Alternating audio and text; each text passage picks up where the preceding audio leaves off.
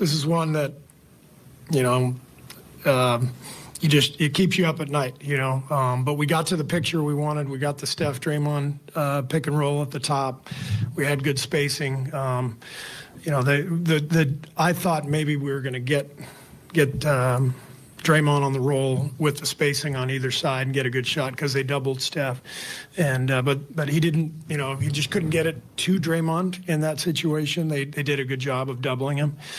And, you know, when the play's over, then you're like, yeah, you know, could have taken a timeout. And that's it's always a difficult decision down the stretch. But I've seen those guys convert in that situation a million times. And like I said, we got to the picture we wanted eventually, just didn't pan out.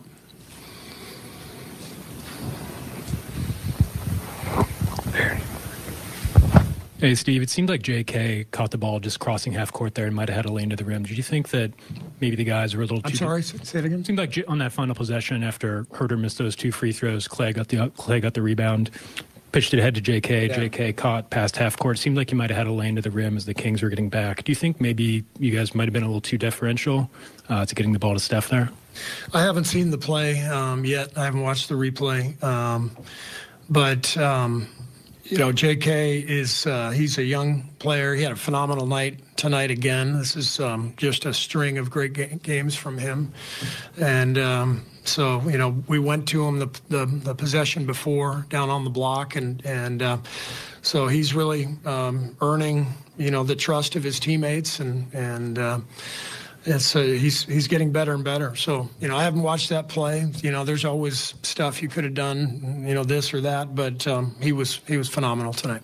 You're happy with them getting to the 1-5 pick and roll in the secondary? Yeah. I mean, that's, you know, we've been doing this for a long time, and those guys know exactly, you know, what we're trying to accomplish. And like I said, you get the defense scattered. You know, maybe the time to take the timeout would have been earlier when we didn't have the spacing, maybe, you know, 12, 13 seconds left. But once we got the ball out to Steph and Draymond stepped into the pick and roll, I like that picture. And that's kind of, you know, what we've done for a long time. And like I said, they made a good defensive play, and you know, they deserve the win. Steve, it looked like Steph, you know, wasn't sure what he wanted to do. Step back, pass. Is it odd to watch? I mean, there's been a lot of games where your star players, your guys that won championships, have made mistakes down the stretch. Is it odd to watch? Do you figure it'll click at some point like it always has, or is something just different about them and maybe this year, maybe the league or whatever?